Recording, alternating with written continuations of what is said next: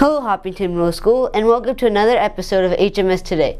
I'm your host, Anshu Valor. First off, thanks for the email suggesting segments. Keep them coming. Now we'll start things off with our regular middle school update. Today we have Mrs. Grady, so take it away. Good morning, everyone. I would like to share with you our new mission statement, growing an active community of strong minds and kind hearts. So how did this come about? Teachers got together and came up with the following important themes: community, inspiration, positivity, creativity, and challenges. From these, our mission came to life. One way we put this into action was to have Katie Hutchinson visit and tell us about the importance of positive synergy, collaboration, and forgiveness. These are some of the things we will believe will make our mission come alive. So now we would like your input on how to get this done. How do you visualize this in school and in the Hopkinton community? As you can imagine, we are far from finished. Our Vision Committee meets Wednesdays from 2 to 3. Come join your fellow students and teachers to help shape our school's vision. Please email me if you are interested. Your contribution will have a lasting impact on our school. And next up, we have another of our interview segments. This time, let's spend a minute with you from Mrs. Danielle. I wanted to become a teacher because I think it's great to be able to work with kids. Every day is different, and every day is so much fun. And if I can help kids, I love it. I learn a lot from my students. I learned how to dab from my students, not Mr. Carney. And I've also learned from my students just how to be caring towards others. We have a great school student population here in Hopkinton Middle School. History is the backbone to every single subject, and it's so much fun to learn about, but even more fun to teach. And I certainly love to teach about early man because, of course, we get to talk about Mr. Carney's prom date. Very nice. And those who email suggestions for other people, stay tuned. And now it's time for Mr. Rockwood, but not for trivia.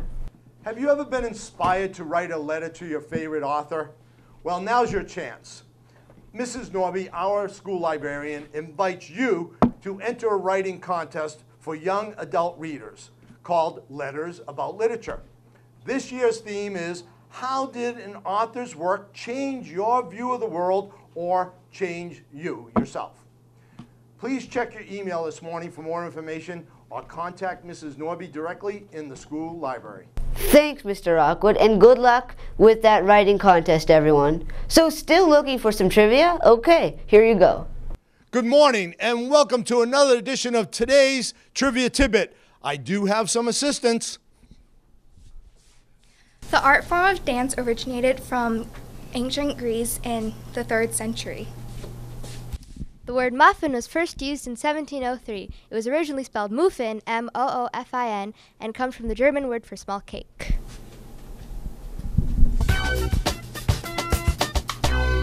That's all that Mr. Rockwood we have for you today. Coming up next, our regular feature, Question of the Day. Today's question is, what acts of kindness mean the most? New video games, Snapple, free Snapple, and the free cookie. Number 1 would be holding the door open for someone. It's so important. Number 2 is making sure you say hello to people in the hallway. We don't do that enough. We walk by with blank looks on our face. And the last act of kindness is just helping out our fellow classmates and fellow teachers. Complimenting people on their musicals. Helping other people, smiling at other people, and treating other people nicely. Kindness, smiling. When other people push the button in the elevator for you. I think probably the ones that happen every day. So, yeah. When someone helps you when you need help. Sharing, being kind, and helping others. The unexpected acts of kindness are the ones that matter the most.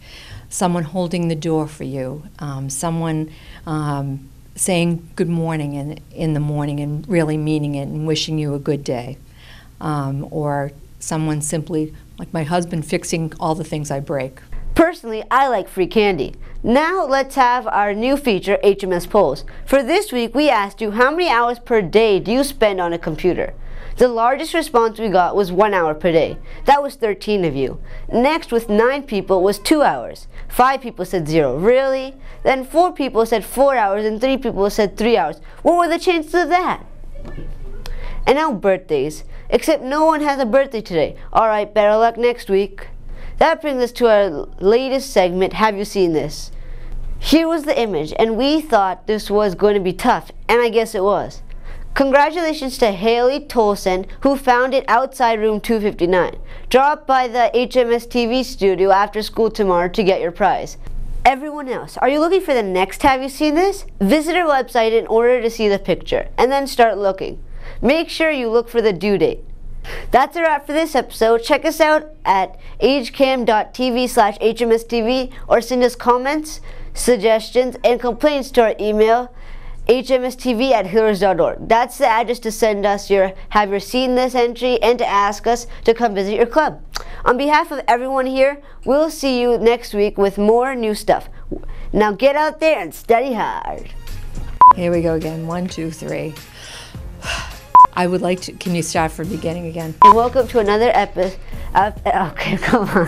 You lost your shoe? I don't know what's wrong. Okay. Mr. Rockwood, but not for trib. That's all the Mr. Rockwood? Wait, what does that mean? Okay. Let's do this again. Got this down.